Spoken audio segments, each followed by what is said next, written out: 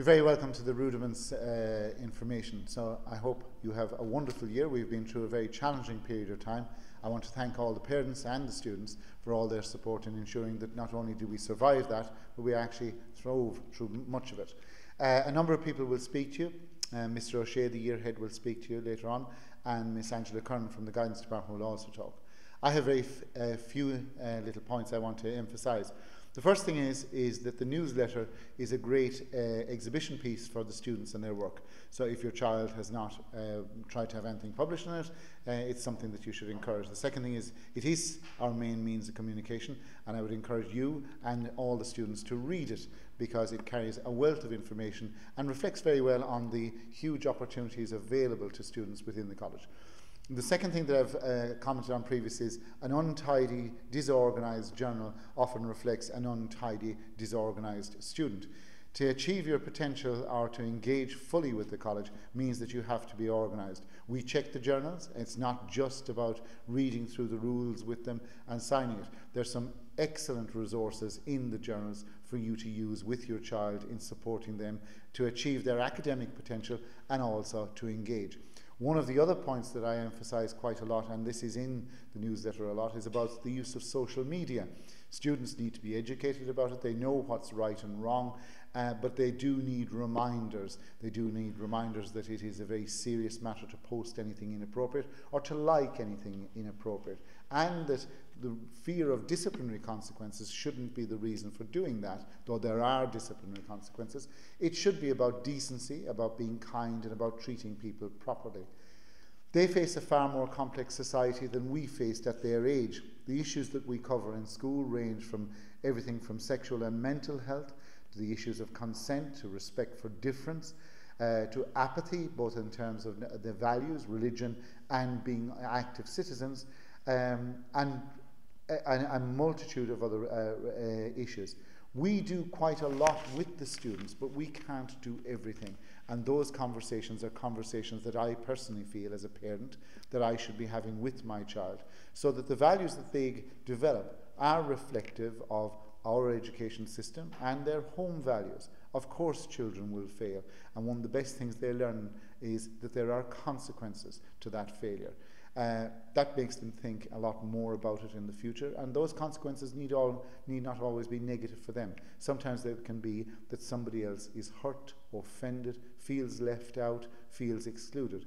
Making them understand that is a central part of their growth as young men and development. So, in summary of that is, while the college does a great deal, it doesn't do everything, and it can't. Those conversations about values, about what we expect, about what we expect to be our young men to become, are conversations that happen at home. There are often questions, and I'm sure that as the school changes, you have questions. The parent handbook answers 99% of those questions, and I want to thank the Parents Association and all those parents who contribute to the parent handbook in answering those questions.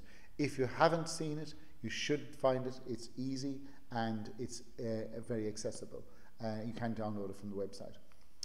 We're often looking at surveys and people say, I don't know how bullying is dealt with in the school. It's dealt with very effectively, and the chances are that your child, many of the people say that they haven't had experience of it. But watching for signs of bullying, either your child taking part in exclusion or being nasty to something else, is something we strongly encourage, or indeed watching for the effects of it, where somebody doesn't want to come to school, they complain of mysterious stomach cramps, or whatever. Keep an eye on your child. This is a challenging period, emerging from childhood into young adulthood. But we do this, and we've accompanied people all the way through it, and very successfully. In our society, unfortunately, we have an unhealthy relationship with alcohol. Some second years will have no experience of this whatsoever, and others will have exposure to it. It depends on both their own level of social independence, your level of monitoring, and whether they're engaged with other students or indeed people outside the college who are exposed to these. Alcohol is a very serious issue. We do have education about alcohol and substance abuse, but again, these are things that the Parents Association, I'm very grateful for, have organised talks, but these are conversations that you have to have at home. Substance abuse, well, we live in a society where illegal substances are readily available, not in the school, and we monitor that very carefully, and there are serious repercussions for anyone bringing any substance into a school. There are even more serious repercussions, criminal consequences for anybody passing or indeed dealing in an illegal substance.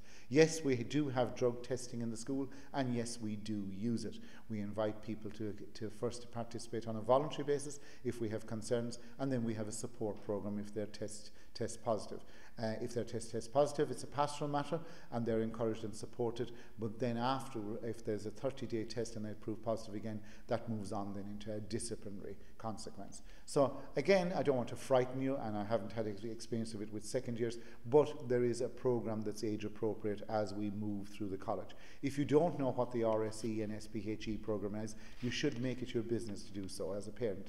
It is available on our website. We constantly say work, rest and play. You'll get lots of advice on this.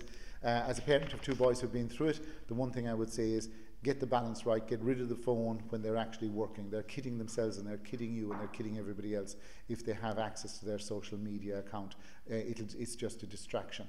And again, keeping an eye on your child, knowing where they are, knowing how much money they have at their disposal. All these things are very necessary. My experience of children who've run into difficulty is where people have taken their eye off the ball and they haven't really stayed close and kept the conversations open with them. So lastly, and I'm finished, I want to thank the students and indeed the parents, but particularly the students, for their behaviour in compliance with the restrictions that we've had. These are very challenging. There is a slight temptation to think that the COVID-19 has disappeared. That is very far from the truth. Your son needs a reminder that on the way to and from school to observe social distancing and wear a mask. In school to do so, and we've sent out a letter for you to make them aware of all the information available to them. So we're asking that in this run-up to when hopefully all the restrictions will be removed, that you reiterate and re-emphasize that message. The need to prevent the transmission of infection remains, and that is a critical thing in a school of over 1,000 students, that we do everything possible to do that. So I want to thank you for all the support we've received. There was great words of encouragement from parents, staff, really appreciate that. And now we're trying to reintroduce and reinvigorate our co-curricular program back to where it was. Some students are very good. In fact, the busiest students are involved in many things. Other students are not. It's perfectly fine if your child is not involved in the co-curricular program within the school, but heavily involved outside the school. They will miss out on some of the social interaction with their peers in the school, but I suppose the priority is that they are actively engaged and that we keep them there. Again, look at the newsletter. There's so many opportunities for your son to engage and to create engagement for others. I do hope that they avail of those opportunities. And I will hand you over to Ms. Curran now, who will talk about the guidance programme. And again, our aim, our joint aim, is for your child to be safe, happy, and achieving their potential and engaged. Thank you very much.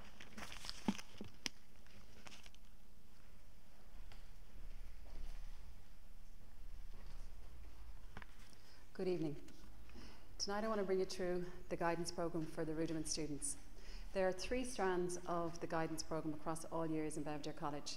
The first is the educational aspect, the vocational aspect, and the social and personal aspect. So let me explain what they actually are. In the educational guidance and counselling, we provide support at key moments during the students' time in school. The guidance counsellor is involved in helping with the transition from primary school to secondary school and with helping with subject choices in 4th year.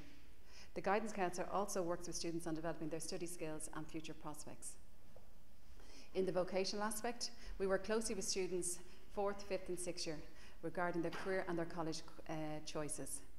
And in the social and personal guidance and counselling, the guidance counsellor is available to meet students and to talk about any issue that may arise in their school life. In addition to this, they also have access to an expansive pastoral team in the college. So there's some key dates I'd like to explain to you around the guidance programme for the actual students in Rudiments.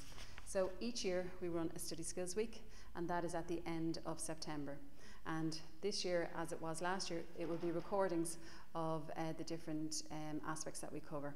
We cover everything from the nutrition to how to actually approach your study, to motivation, and we also have a state examiner, Mr. John Broderick, and he talks about state exams and exam technique and how to apply it in exam situations.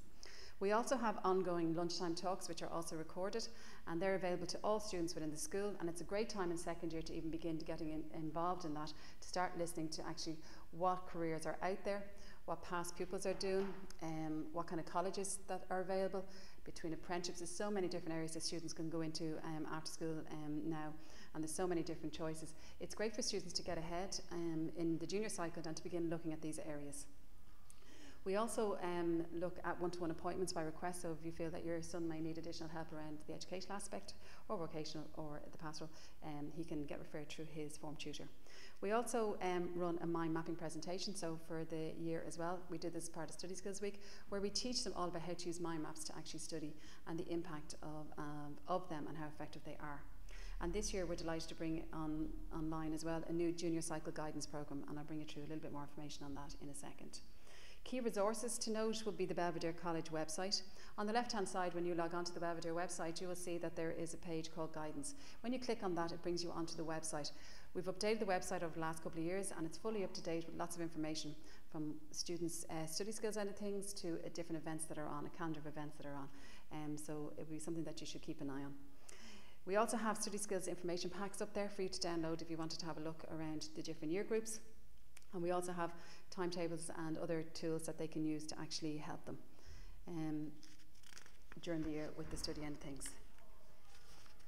So just a quick review of what's involved, as I said, in the Study Skills Week. So we have the body and brain fitness for studying, we have motivation and goal setting, study skill methods, organisational skills, managing your time effectively, and also exam technique is what the areas we'll be covering. In addition to the Study Skills Week, the students will also have access to a Study Skills class where myself and Miss O'Donoghue, who is the other guidance counsellor in the school, will go around and give a class on the following areas. We look at the importance of the place of study, how to be organised in weekly timetables and how to set them up, how to become motivated and how to track your goals. And this is just building on what we've already done with them in first year as part of the transition programme. Note-taking skills, how to make good notes, revising and exam preparation, again, how to do that, how to be prepared well in advance. And then exam performance. So when they've done all the hard work, how do you perform an exam and skills to help you in that. So that's a follow-on class from the Study Skills Week. Lastly, I'd just like to take you through the new Junior Cycle Guidance Programme. It's developed by the NCGE and a number of guidance counsellors, which I was involved in and work closely with them. And we've developed a brand new guidance programme for junior cycle students to support them. The NCGE is a National Centre for Guidance in Education. It's an agency of the Department of Education who have responsibility to support and develop guidance practice in all areas of education and to inform the policy of the department in the field of guidance. This new programme includes the following: goal setting, again following up on the last year in the transition end of things, identity, my mindset, my unique values, pathways, opening up the whole idea about like your pathway when you finish school as well, again engaging them much earlier, and then presentations. So that's what we'll be covering from the guidance point of view for Rudiments this year. So now I'd like to pass you over to Mr. O'Shea, the year head for Rudiments. Thank you for your time this evening.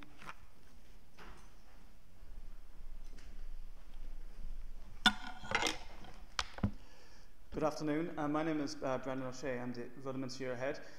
I just want to introduce myself before I talk about the role of the year head and the expectations for the year.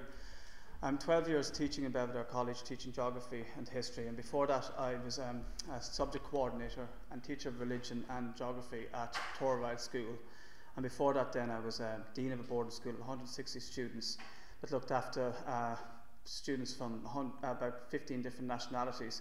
So I would have quite a range of experience, but with this role I still learn every day. You know, always something new comes about every day. The role of the year head is it's a mix of both pastoral care and direction discipline. I work collaboratively with the form tutors, Miss Broderick, Mr. Duggan, Miss Harrihill, Mr. McCarthy, Mr. O'Sullivan and Miss Tobin. I also work with the subject teachers, and on a day-to-day basis, and also you, the parents. You're the primary educators. You send your students, your sons, here to Belvedere for the best possible education, and I'm really behind you and try to support you as best I can with that. And I also work with other staff, such as the AN department. Personally, I will be an advocate for your son. I will do my best to support him in whatever way it's required. I have an education philosophy, and I suppose it's based both on my personal experiences and on my professional experiences, and that is the belief that there is no such thing as a bad student. There may be poor behaviours, etc., but there's no such thing as a bad student. All students are human beings making a journey through life, and if they make mistakes, they have to learn from them, move on, and store that down to an experience. I'm very honest, and I try in my daily interactions to be as honest regarding everything. For example, if something can be done, and if you ask me to do something, I will do it, and I'll say it can be done. If it can't be done, I'll also say it can't be done. And fair, I deal with behaviour. I never ever personalise it with the student, and I genuinely care for the students in my role. Like, I always want to see them develop. I always want to see them to be the best that they can be, and I will deal with the behaviour, as I said. I like to build trust with both students and parents through communication. I'm a great believer in old-fashioned communication. I'm a great believer in you picking up the phone and talking to me if there's something on your mind, if there's concern, if there's an issue that you'd like me to address. I believe in listening. I believe in trying to address it as best I can through that type of communication. Yes, of course, there's emails you can contact me with, etc. But if there's an issue that's really concerning you, please contact me. I have no problem talking to you. If you don't get me straight away, I will get back to you and I'll have a chat with you about it. And sometimes, we may disagree. That's okay too. But I think talking is so important. And I think it's still talking and listening for me are still the most effective forms of communication. And nothing in the new world of technology has shown me that there's that as effective as talking and listening. So if there is an issue, please contact me. The academic progress, the primary educators there would be the subject teachers. They'd be monitoring the academic progress in each subject. I would obviously liaise with the subject teachers about that. Pastoral issues, the well-being of your sons, would be the form tutor. Again, I keep an eye as well on that, as does chaplains, but the primary role of the form tutor would be to address pastoral issues. I will step in certain issues, maybe pastoral, but if there's issues with behaviour, that's sort of sometimes where my role becomes very important, and it'll be escalated to me if there's ongoing behavioural issues, and I will contact you, and I would implore you, if I phone you about your son misbehaving, please don't take it personal. Please don't think, that we're against your son. We're working with your son. Sometimes if we just have to nip that in the bud and make sure that he gets back on an even track. I just want to talk a bit about COVID. COVID, as Mr. Foley rightly pointed out, hasn't gone away, and these are very dangerous times now, and so at some levels, without frightening you. It's when we drop our guard, we think it's all finished now, the vast majority of the population are vaccinated. This is where we could have significant issues if we don't continue to follow the regulations and rules set down by the Department of Education. So we need to keep our guard up right till we're told that we don't have to do these rules and routines anymore. The classrooms are reconfigured, same as they were last year. We don't live in a perfect world. While we'd love to have perfect classrooms, it's just not physically possible in a campus this side. But the classrooms are designed and configured to be safe. That's still our primary goal, because we're still in this COVID environment. The students sit 1.1 metres apart, as outlined by the DES, and they're located in base classrooms.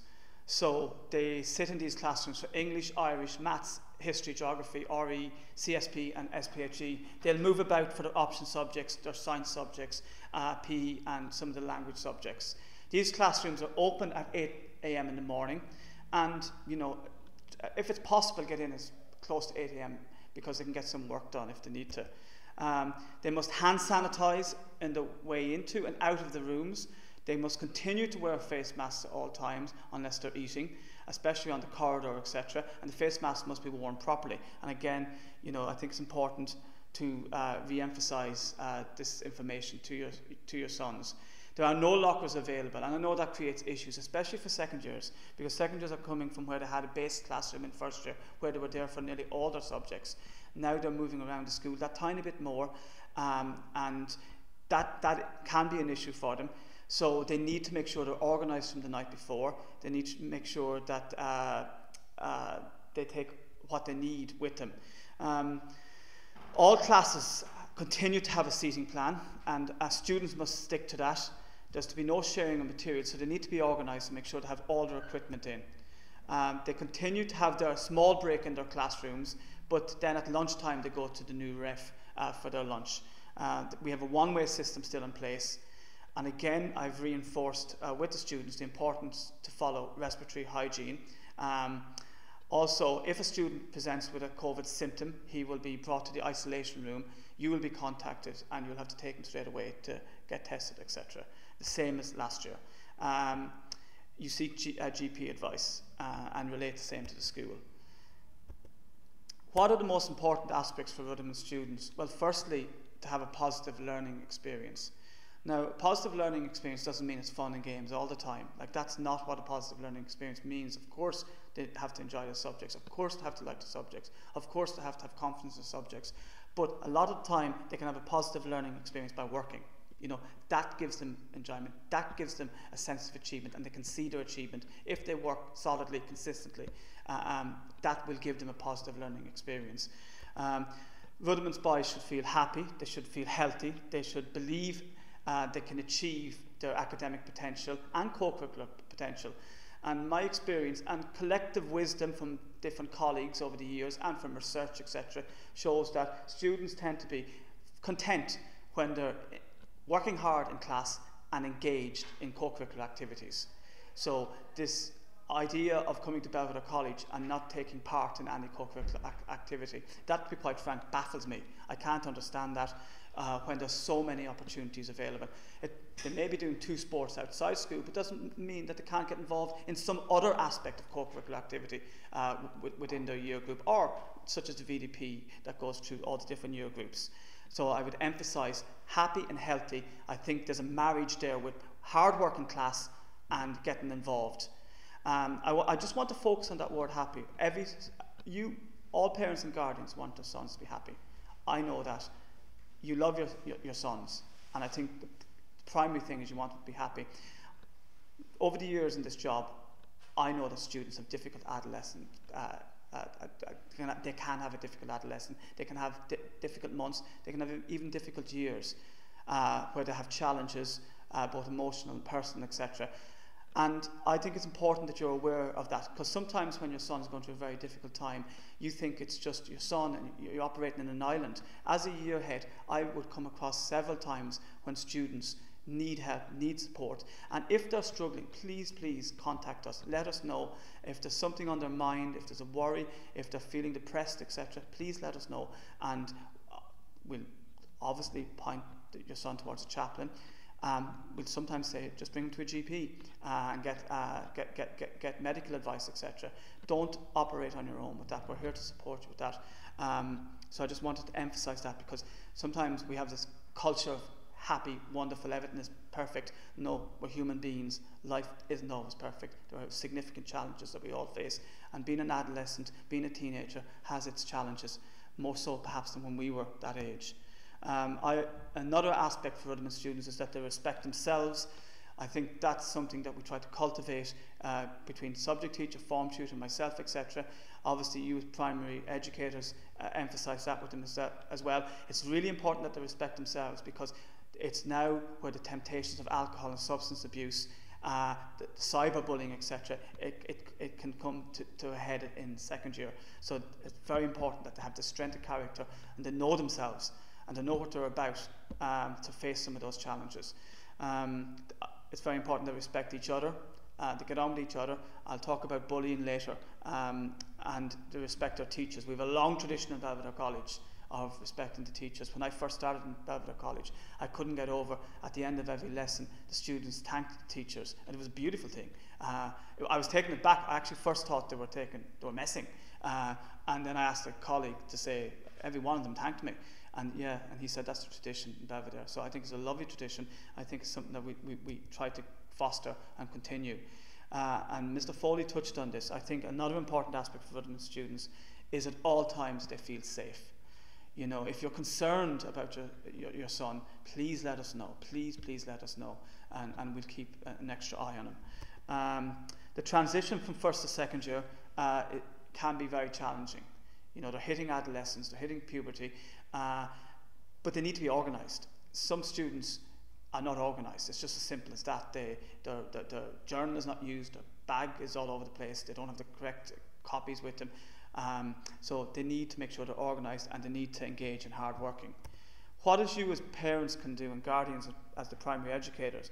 Well, you can set goals and tasks with your son. I know they're getting to that bit older. It might become more of a tension with you trying to sit down with them to have these conversations. They may actually reject you, they may not want that, but you can set goals and tasks. For example, you have to be realistic in those goals. So for example, if you've got 45% in a summer exam in a subject, well, there's no use saying that you should be trying to get 80 in that exam in that Christmas. Like, that's unrealistic. And he may get 80, but he might put all his time into trying to achieve that. So these goals, they need to be manageable. They need to be small steps, but consistent steps. Belvedere is a Jesuit school. How do we improve with learning? We improve by repetition. The Jesuits, it's a 500-year tradition in education. They're a great believer in repetition. They were a great believer in testing, retesting, etc. I personally am a great believer in writing things down. It doesn't work for all students, I appreciate that, but for the majority of students it does work. If they're studying, they get out their notes, they organise themselves, they get out a pen, different colour pens, and they write stuff down. They look over it, they study it, they close over the copy, they test themselves by writing it down.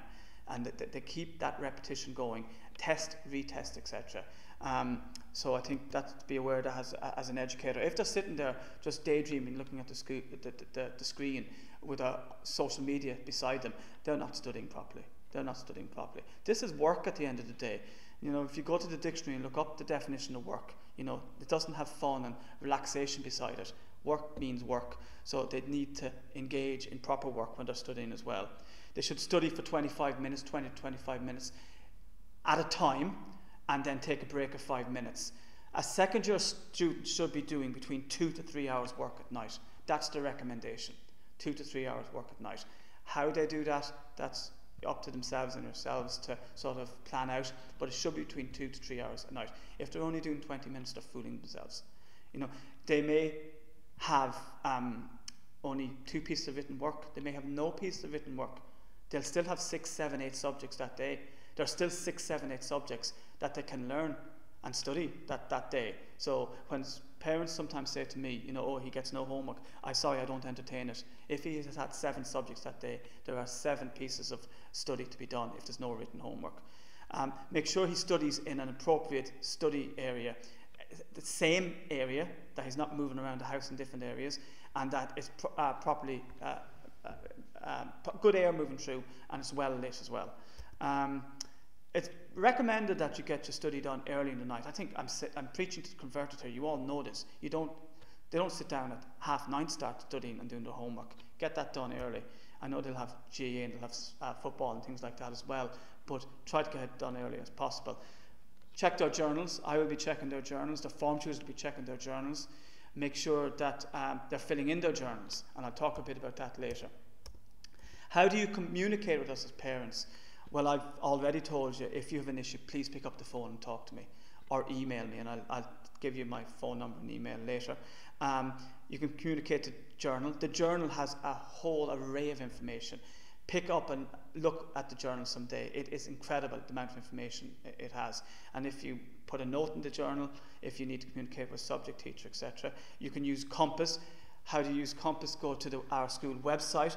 There's the Parents tab, and under the Parents tab you'll see a link for Compass. You'll actually see a link for Parent Resources, and then under Parent Resources go to Compass, and that will allow you to access Compass, and again you can communicate through Compass. The newsletter has a variety of information each week, and then we communicate with you through the newsletter. you can communicate with us through both the journal and compass, and also parent reply forms.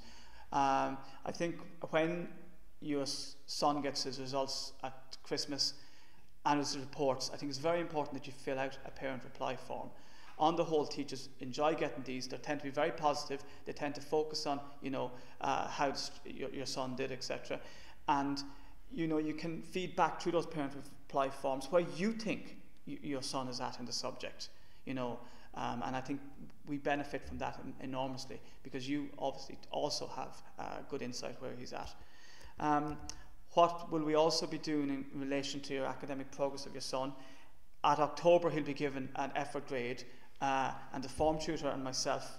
So he'll be given an effort grade by the subject teacher from 1 to 5. The form tutor and myself will sit down, we'll look at these effort grades, and if we feel he's underperforming, if there's a lot of 2s and 3s instead of 4s and 5s, then we'll come up with a plan. It may be a report card, it may be a phone call home, it may be a letter home. We'll come up with a variety of strategies to sort of engage him. But again, we'll put the emphasis on him working more, because at the end of the day, we can come up with as much strategy as possible. He needs to work, and that's just the bottom line. And all the students that do well in exams, almost all, the vast majority of them will say that they worked hard. The 6th November parent-teacher meeting, it's the 8th, I think.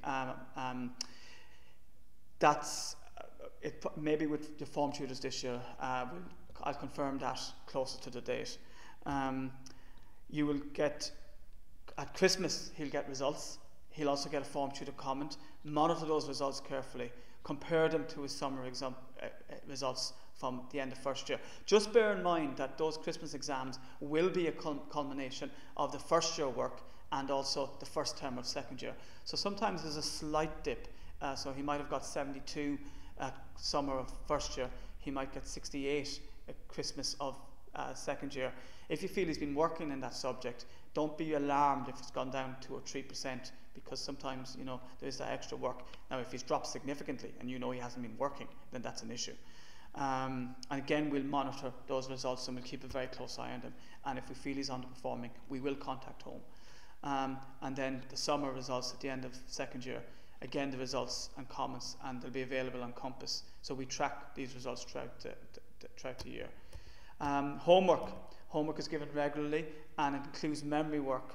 Again, as a year head, I deal with parents who say to me that he doesn't get any homework. Now, there's 2 parts to that. One, he's not putting the homework into the journal, which I'll talk about in a minute. That's always an issue. The second thing is he always has homework. As I said, if he's 6 subjects that day, he has homework in every single one of those subjects. He has some learning to do in those subjects. He might be writing out the keywords in geography or history. It might be a formula that he has to learn, a French vocab or whatever. But he has memory work in his subjects. So there is homework. Doesn't have to be written. Homework doesn't have to be written down. He doesn't have to be given 3 questions to write down. It can include memory work. I would ask you to check the journal and check it regularly. The journal is stamped by form tutors and year head. If he has no homework, and he says he's no homework, just bear in mind that 14-year-olds have an incredible capacity for moral manoeuvrability.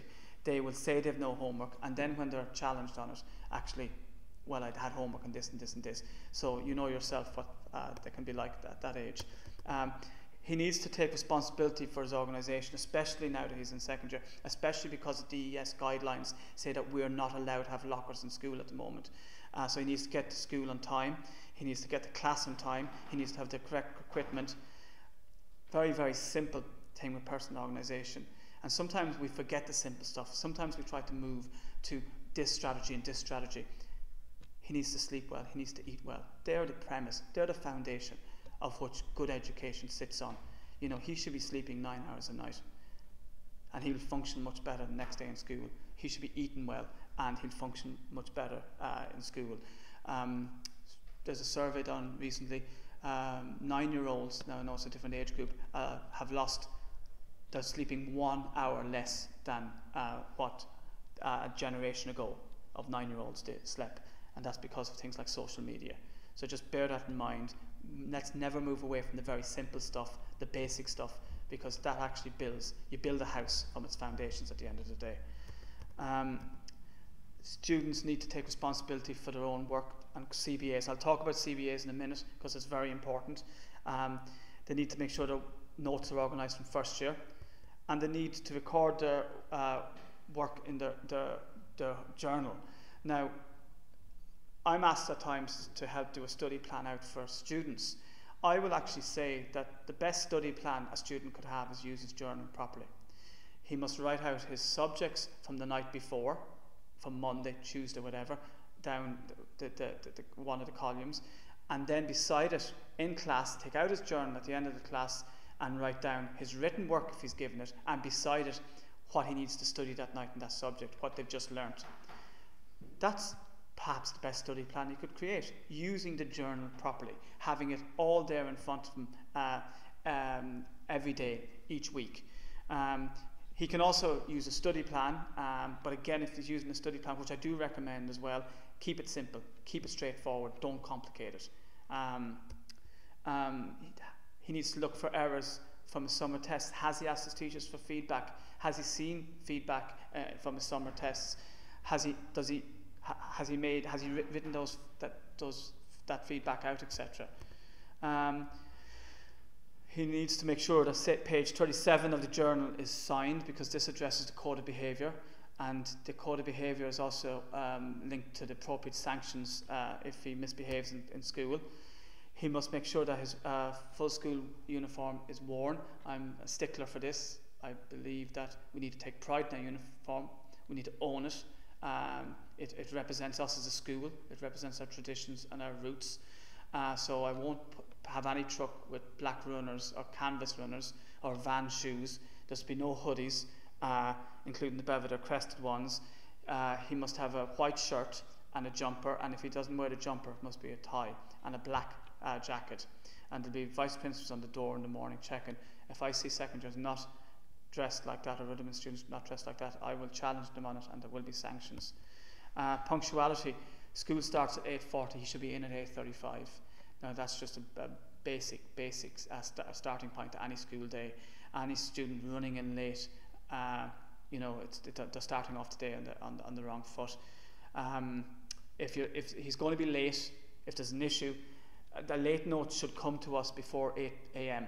We're not trying to cause extra problems for parents, but you just need to bear in mind that if you send in a late note and he's running late, or he has to leave class, that has to be processed by the system, so that takes a bit of time. So just try and get that information in before 8 o'clock if possible. Regarding mobile phones, we introduced a site-wide ban 2 years ago. It's been a resounding success. It's been an outstanding success, and you've bought into that. It wouldn't have been as much of a success if parents and guardians hadn't bought into it. But it's the same system as last year. If he has his phone on him when he comes into school, it must be turned off and in his pocket. If he takes out his phone during the day and he hasn't been given permission to take out the phone during the day, there's the following. If it's on a Monday or Tuesday, it'll be confiscated on Monday, Tuesday. He'll get it back on a Thursday. If it's confiscated on Wednesday or Thursday, it'll be returned on a Friday. And if it's confiscated on Friday, it'll be returned to follow on Monday. So the messages don't have the phone out. We lock the phone in a secure box in the staff room. So just bear that in mind. The Parents Handbook has an array of information. It's on the school website. Go into the Parents tab. You'll see it. It really can answer the vast majority of your questions. Just with regard to behaviour and sanctions, I am firm. I really passionately believe that education is one of the greatest gifts humanity has given to itself. And I really do not have much time when students disrupt the learning of others and the education of others. So there will be sanctions. I will follow the code of behaviour, but if a student is misbehaving, I will have zero tolerance for that misbehaviour, especially if persistent and is consistent. My fundamental responsibility is to the learning and the education of each student in that class. And if a student sets out to undermining the learning of the class and others in it, then I have to tackle that. I just have to. It's my job. And I know you'll support me on that. But I'll deal with behaviour. I will never be personal. Security. They need to make sure the clothing is labelled, the iPad is labelled, the bag is labelled. They need to be vigilant leaving school. especially in the winter months. When winter draws in November here, the inner city is dark and it can be dreary and it can be unsafe at times. I'm not trying to alarm you, but they just need to be watched when they leave those doors, that their head is not stuck on their mobile phone and they're not aware of their surroundings. They need to be aware of their surroundings. Yeah, we all know something can happen. A phone can be taken off them very quickly, etc. So that's something that just need to be mindful of. And then co-curricular. We're trying to get back up to our full programme. We'll probably get there this year now, back to our full programme. Rugby is on a Monday in Cabra, it's on a Wednesday in Cabra, and Friday in Distillery. And if they don't have Friday in Distillery, if they have, just 1 second.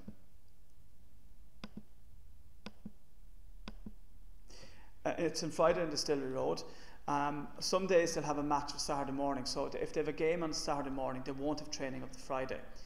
Contact Mr. Keelan if you've any questions about rugby. Athletics is on a Monday, Tuesday and Wednesday. Now, it's not definite those 3 days every week, but I will always let the secondaries know what days, but I'm looking at the moment Monday, Tuesday and Wednesday. So obviously if they do rugby of a Monday, they'll be going to rugby, but there will be athletics Monday for guys not doing rugby. There'll be athletics on the Tuesday and there'll be athletics on the Wednesday, and I'm the contact person there, as is Mr. Duggan. Debating is on a Thursday after school with Mr. Hogan. It's not started yet, but it'll be starting back very soon. Science Buzz is with Mr. Graham. Now you can email Mr. Graham. He loves communication. He hasn't confirmed the date with me yet, but Mr. Graham has all the information on that. Again, string and percussion. Miss Curtin is the person responsible for that. Strings and percussion. She's waiting back till the next level of restrictions are eased. I think it's the 22nd of October, so Miss Curtin is the contact person there. Miss Oliver is starting drama club again of a Monday after school, and the choir is a Friday after school, and the junior VDP is Friday after school as well. So there is an array of activities that your son will be involved in. I'll be talking to the form tutors about co-curricular involvement of each of their tutees. I'll be talking to your sons about what activity they're involved in. I'll be checking in with them over the next month and to find out exactly what co-curricular activity they're involved in. I recommend two. I recommend a sport and a non-sport activity for the holistic development. The new juniors, I want to talk a bit about CBAs now. CBAs are new. They're called continuous based assessments. I think we need to plan ahead with this because otherwise there'll be issues. The junior cycle is now up and running in all subjects, and a part of the junior cycle is a continuous based assessment that's worth 10% overall of the exam results. Now they do a CBA in second year. This CBA is not always counted as the overall result. They'll do it in the vast majority of subjects in second year. I will be sending out a timetable of when those CBAs are going to take place. They take place in a 3-week period. So for example, science might be in March of 2021, and they'll do in class, they'll work on a project over those 3 weeks. There may be a couple of CBAs running concurrently at the same time, so they just need to make sure that they stay on top of the work and they do exactly what's asked by the teachers. They'll then be given a descriptor of what they achieved. So they might be given exceptional, above expectation, meets expectation, or yet to meet expectation. And that goes on the junior cycle certificate when they get it at the end of third year or the start of fourth year. It's separate from a terminal exam. They still set a terminal exam. This is if outside the COVID world. I'm taking it that the junior cycle will go back to normal at the end, next June. So they'll set a terminal exam hopefully in June, as they would have pre-COVID. Where can you get more information? I'll put this PowerPoint, I'll put it on the website, and this web addresses for you to get more information on CBAs. I just want to talk a bit about the young adolescents. Rudiments year coincides with puberty and adolescent development. It's a really important stage of the development. It's an absolutely essential, crucial stage in their growth. They need to go through it. It's a period that sometimes instills fear into some people. Oh, they're hitting puberty. It's actually often a period when they can hit and fall upon their passions and interests that they have for life. They can find their love of something in this age group that they can have for the rest of their life. So just bear that in mind. There's an extraordinary range of developments, and this can present challenges to students. When you're going through it yourself, you probably don't realise it, but it's only when you come out of it you realise that actually puberty was more difficult than I thought. And sometimes this can be challenging for parents and educators, so just bear that in mind. There's a neuroscientist called Sarah Jane Blakemore, and she said that teenagers are brilliant. You might roll your eyes at that, but I want to read out what she actually said about teenagers. She said that up until about 15 to 20 years ago, we just didn't know that the brain develops at all within the teenager years. Until then, it was assumed that teenage behaviour was down to hormonal changes in puberty. But brain scans and psychological experiments have now found that adolescence is a critical period of neurological change, much of which is responsible for the unique characteristics of adolescent behaviour. Far from being a defective or inferior version of an adult brain, the adolescent mind is both unique and, to Blakemore, beautiful. Teenagers, she said tenderly, are brilliant. Now, most of the time I would say, but she's trying to make out that brain that's going on in a teenager is very complex, very talented, and sometimes maybe we misappreciate it. What are the challenges that Rudiments students face? Well, peer pressure is a huge challenge, particularly around substance abuse and alcohol and the use of technology. I don't want to frighten you, but you already know this. Substance abuse and alcohol, they can rear their ugly head at the age of 14. We will try to address it in school. We address it through SPHE in our SE classes. I bring in the guards around November. They do an excellent talk on substance abuse and alcohol, and the background to it, the laws, and they put it into context, etc. Owen Keogh, our chaplain, does a talk on substance abuse as well. So that'll be very informative. Again, you as parents are the primary educators there, but we will try and support you as best as possible. I know you won't be under the illusion that, oh, my son would never do anything. Just be very mindful. It is accessible, it's readily available, and just be vigilant. I think vigilance is a very important word for you as you move through negotiating these next few months and years with your sons.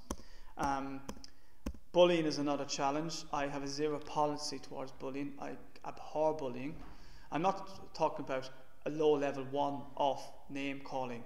I'm talking about something that might be a nasty name calling, something that's consistent, persistent, something that undermines the individual, something that takes away from the dignity of the human being, something that takes away from the development of the young adolescent. For me, that's bullying. If it reduces somebody, takes away their confidence, it's bullying.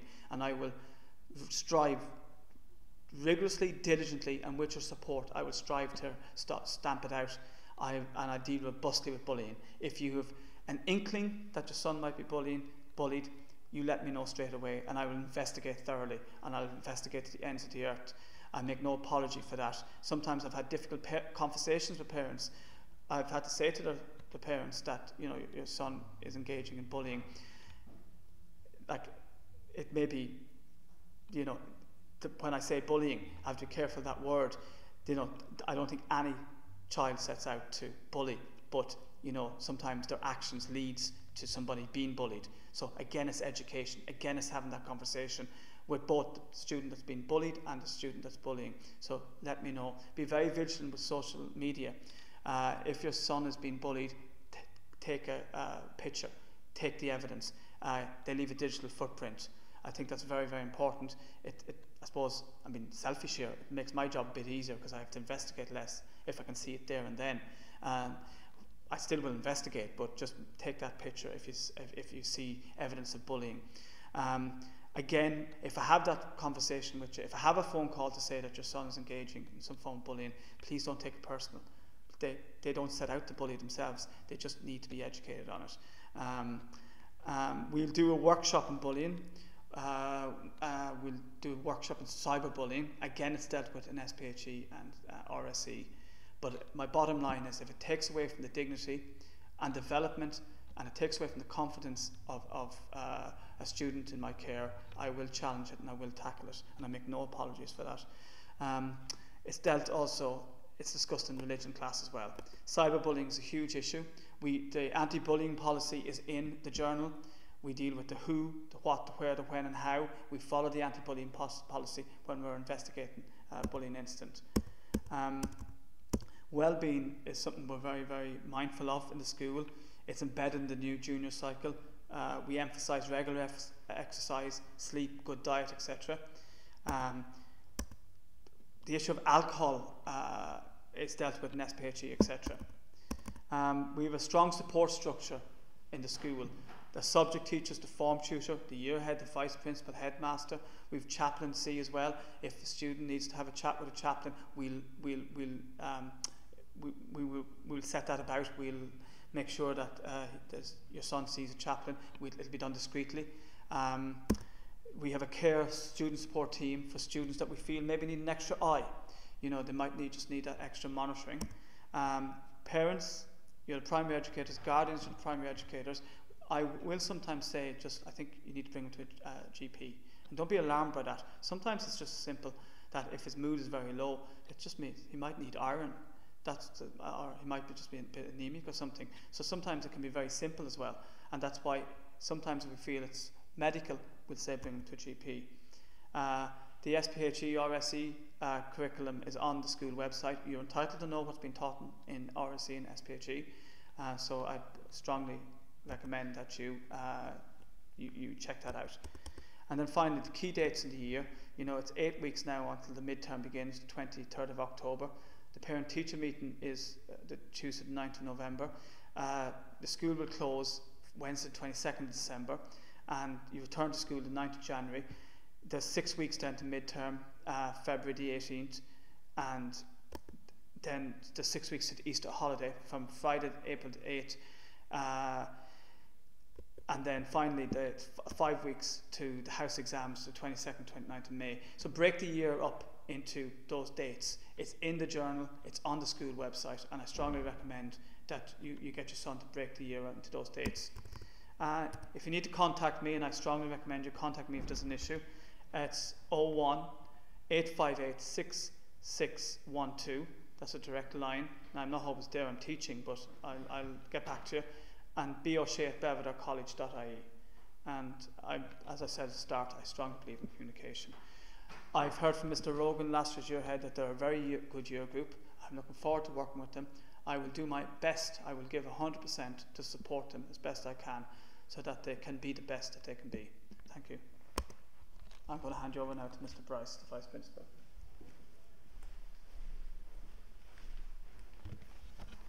Thank you very much, Mr. O'Shea. Hope you had a lovely summer, and welcome back to our students and to you as parents back into our community.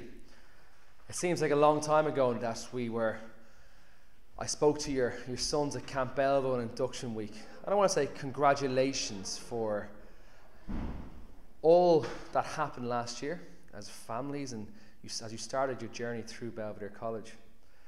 I won't be long. We've had a good bit of time now. We're 53 minutes in, as I can see. I just want to go over a few points that I would have said to you this time last year.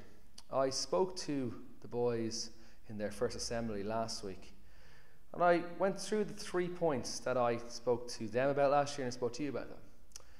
Point 1 was what our college is all about, our vision to create men for others, to create men that go out and make the world a better place.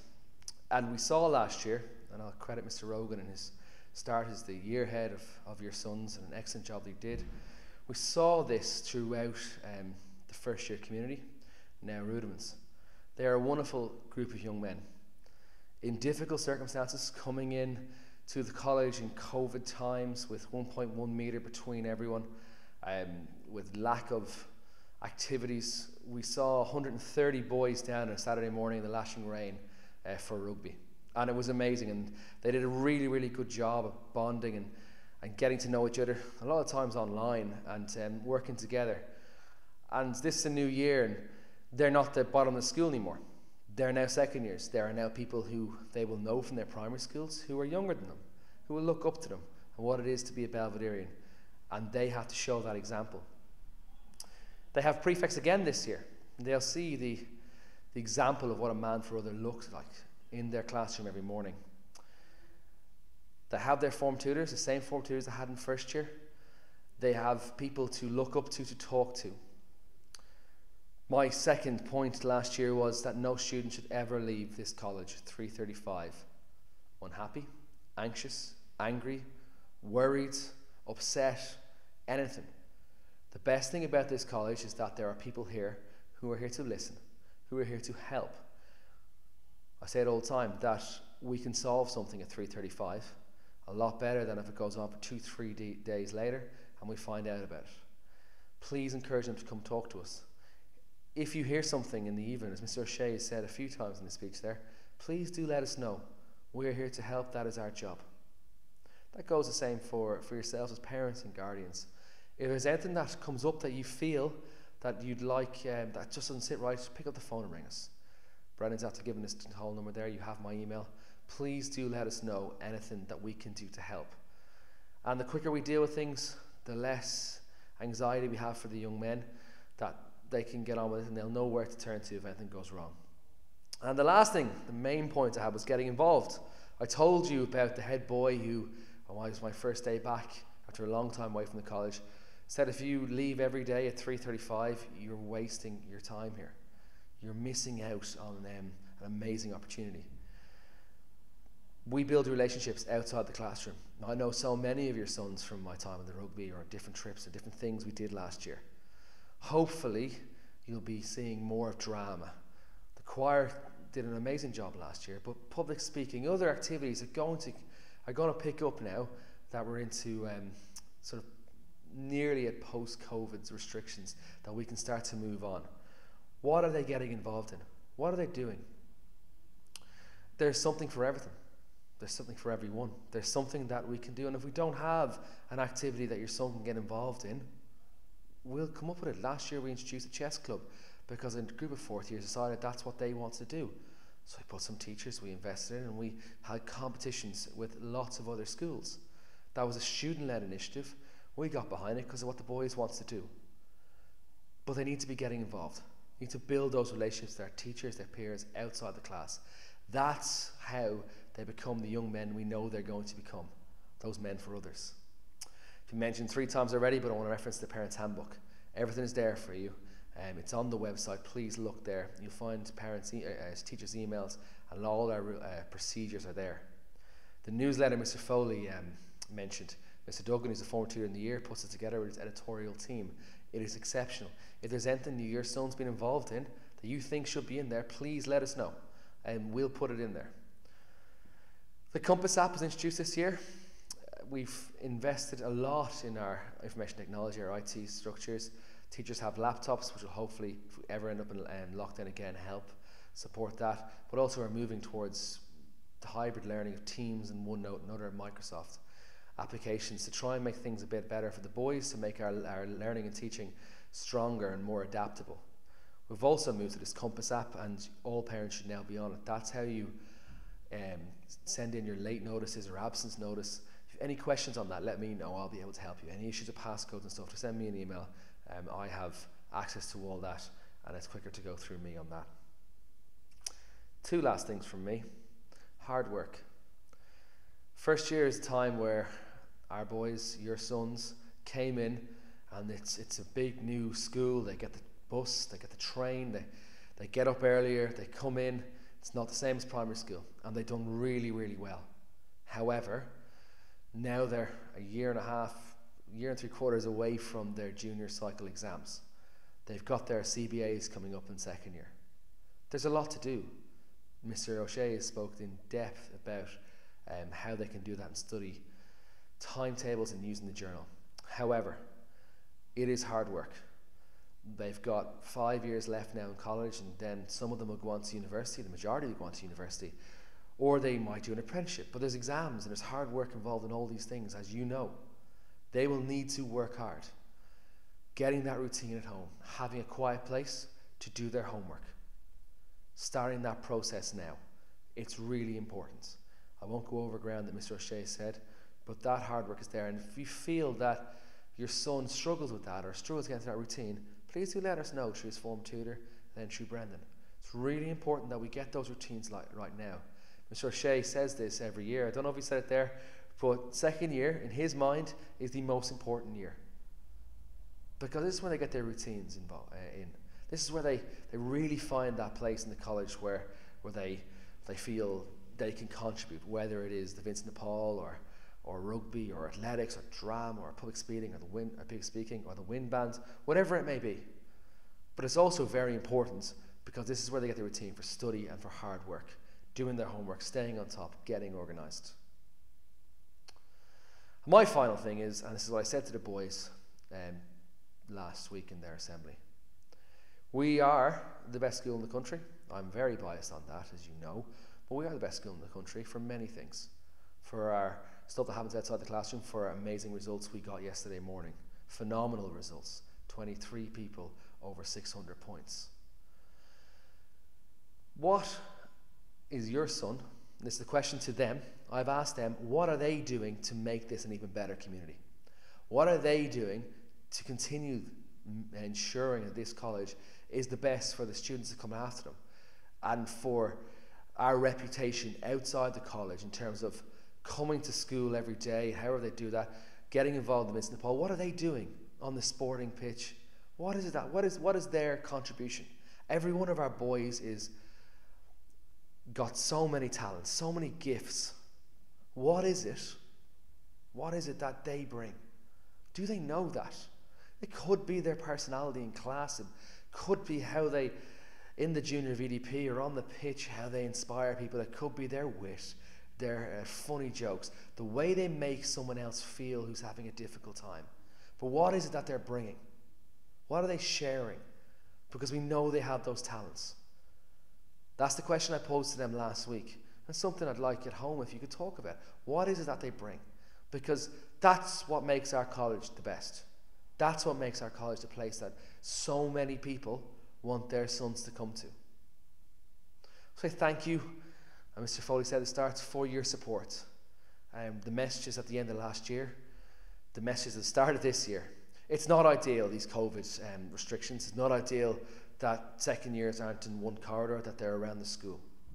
We're hoping, when we get clarification from the Department of Education, hopefully very soon, we can start to go back to one lunch break. We can put some walls up in our classrooms and not have our temporary classrooms that all the schools around the country have. We don't want that. We are looking forward to getting back to a bit of normality, in particular the one lunch that your sons have never achieved or never been part of. So thank you for your support.